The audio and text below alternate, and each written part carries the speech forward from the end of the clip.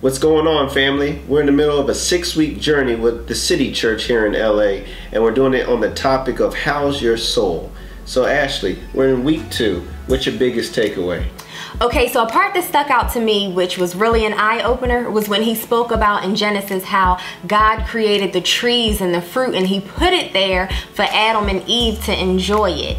God cares about us enjoying life, and just the simple things, his creation, like the trees and the mountains and just the beaches and everything. Like, there's things that we need to just stop day to day, take a breath, and enjoy God's creation. So what's your biggest takeaway?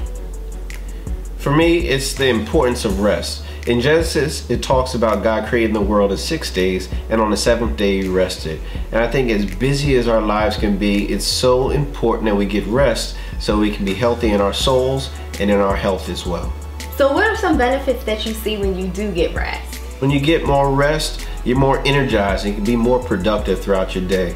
Your mind's more clear and you have so much more energy, especially for me working in the school system. I gotta have that energy up to work with those students and them teachers. So this week, remember the importance of getting rest and enjoy the beauty of God's creation. And remember, you were called to be a sown seed.